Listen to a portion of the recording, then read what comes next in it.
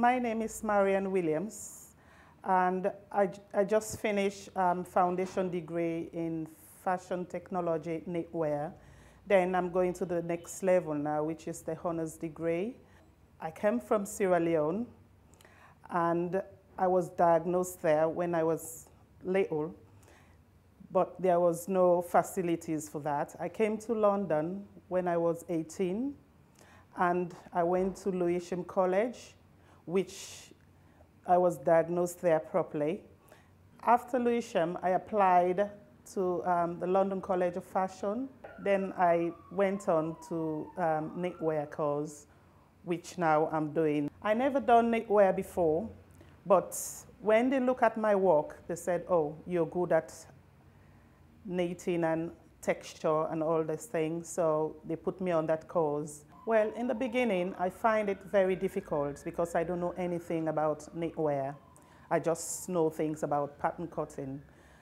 Then I realized that I'm really good at it, and that even gave me the motive to work hard.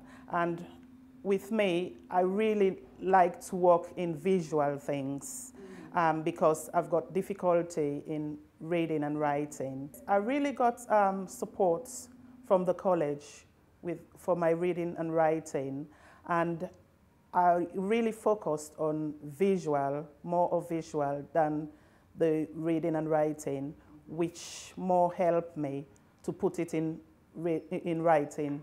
I did mind map, put everything in paper, like drawings and all those things, go to library, look at books, photocopies things, and which really helped me, and go to galleries. All those things really helped me to put everything together.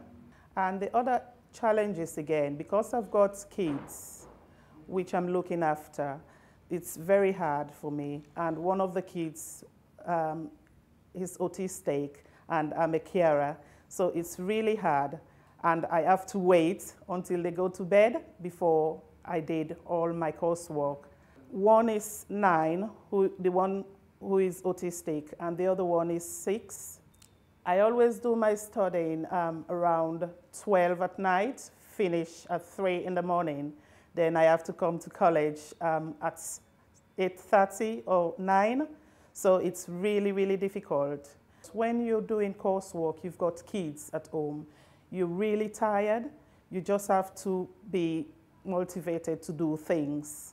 And really, it's worth it.